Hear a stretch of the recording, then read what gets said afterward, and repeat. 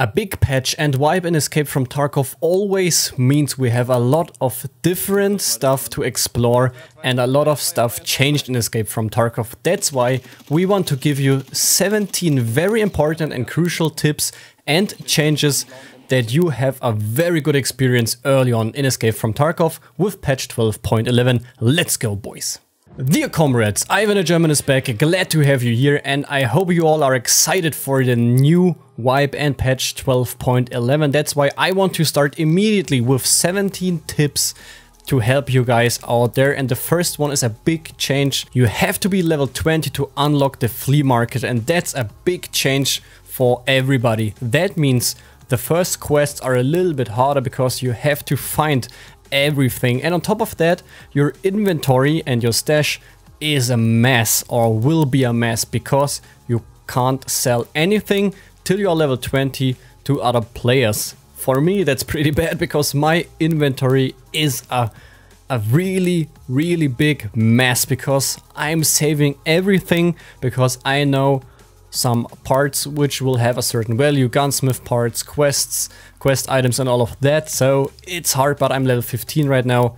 And let's continue with my next tip and the next change to Tarkov, malfunctions. And this one is pretty important because if you have a low durability on your weapon, you can have malfunctions. I would say if your weapon is under level 80 to 70, let's say 69 and less, a malfunction can probably happen, and that's new, and that's also very interesting. If you are in a gunfight, in the middle of a gunfight, and a malfunction happened, you have to fix it with Shift T, for example, or with a quick reload. You can fix your malfunctions. Speaking of malfunctions and weapon durability, if you loot weapons from scavs, they will have most likely a pretty bad durability from 40 to 60, and a malfunction is very likely to happen. Speaking of scavs, we have scav karma in Escape from Tarkov, and scav karma is still a little bit of a mystery.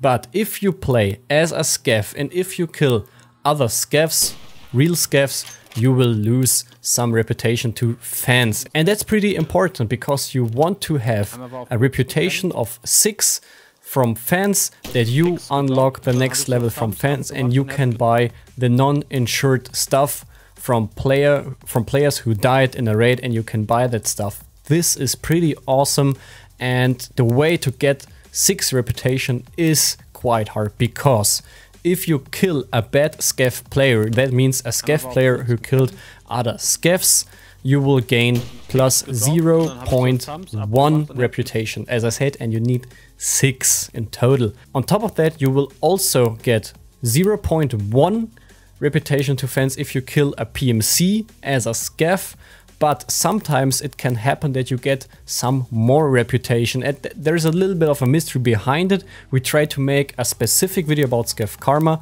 but as I said, you will lose scav karma if you kill other scavs or normal scav players which aren't in a bad reputation or in a bad habit. You will lose some reputation, as I said. But on top of that, and they changed it, which is pretty awesome, you don't lose any reputation if a scav player hit you before you shoot him. That means a scav player started the fight and they have to hit you.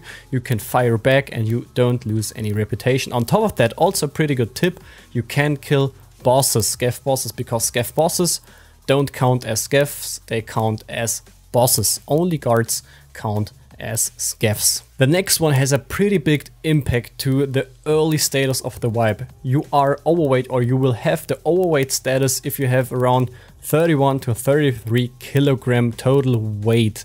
And of course this will increase if your strength level is better, but right now it starts really early on. Sometimes if you have a weapon on a second weapon on your back, you can be overweight. So really keep in mind, what kind of loot do you pick? What gear do you pick to not get overweight, or to not get overweight as quickly as you get it right now? But you can't avoid it. It's pretty hard. Speaking of kilograms, you can save 2 kilogram, 1.8 kilogram if you leave your headset in your hideout. Don't bring a melee weapon into the raid. In my opinion, it's not worth I want to get more loot as quicker as you are overweight. It's pretty bad if you get overweight around 40 to 50 kilograms early on in the wipe because you are slow as hell. So save these 2 kilograms and don't bring your headshot into the raid or a melee weapon. If you have to use your headshot weapon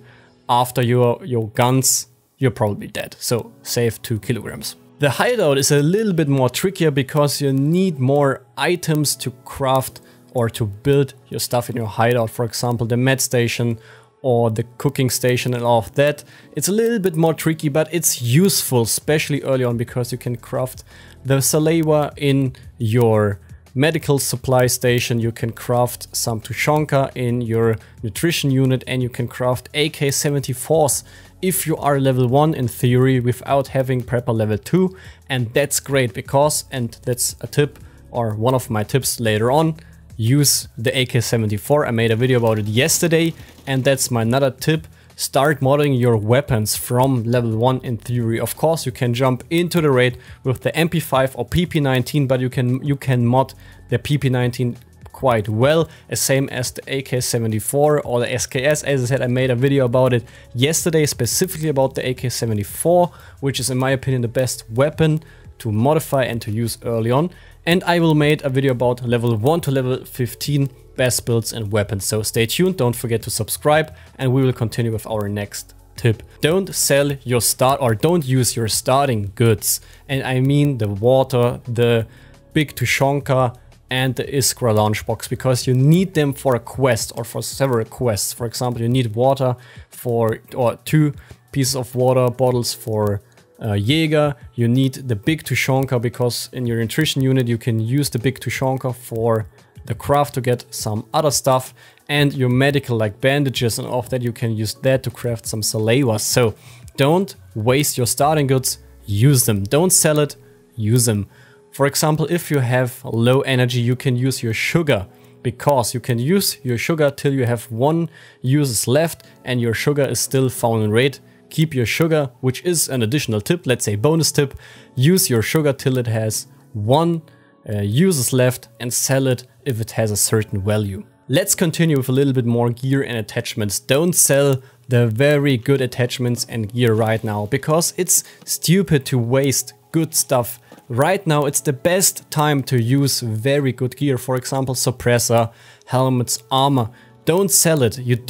I know you need the money. I know you need the money for a lot of stuff, hideout and all of that, but the reason why you have money in a game is to use it. Don't hoard your money, use it. Right now it's the best time to use a proper helmet like the Alten, ZSH, even the Kiva right now is pretty powerful.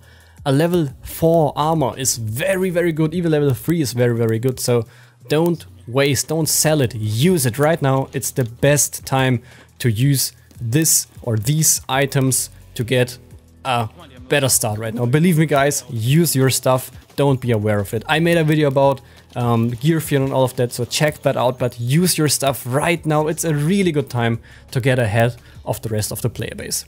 But there is a sweet spot, and if you are over the spot, it's pretty bad, because don't bring your whole stash into the raid. Especially early on, a lot of new players are into Tarkov.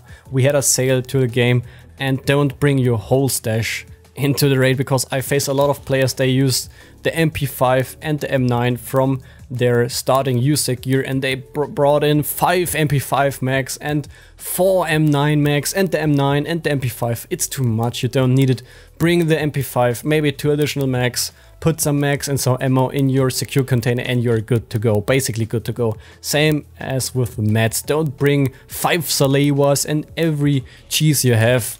Just use maybe 1 or 2 HP healing stuff, maybe some splints, 1 or 2, it really depends what you have, and some painkillers, and that's it.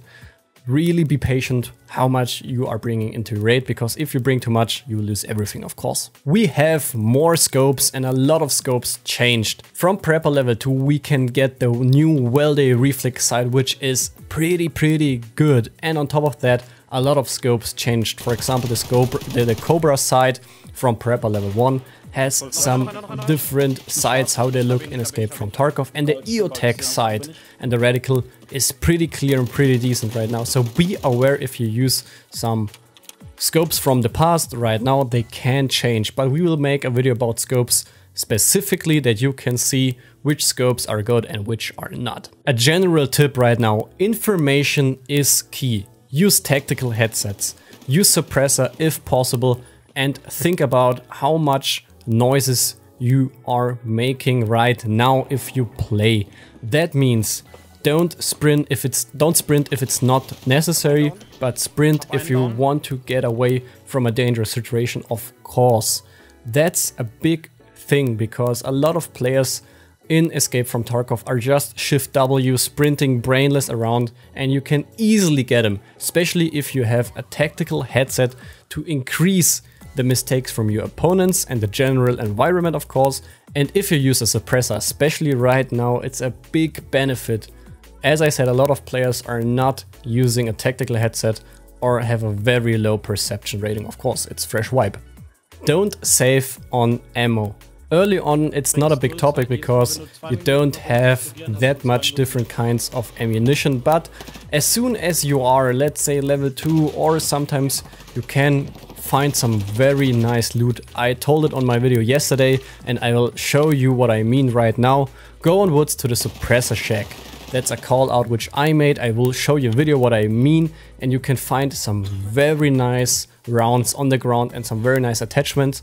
Use them right now and don't save on ammo. For example, if you have the opportunity between 545 by 39 PS or BT or BP, always go for the better one, because right now you want to use your good stuff and you will get a big benefit out of it. New quest lines and quest rewards are in the game or changed, especially early on. We have a new Ragman quest which leads us to reserve. We have to mark something. This is interesting, and of course we will keep you updated every time about some new quests and quest lines.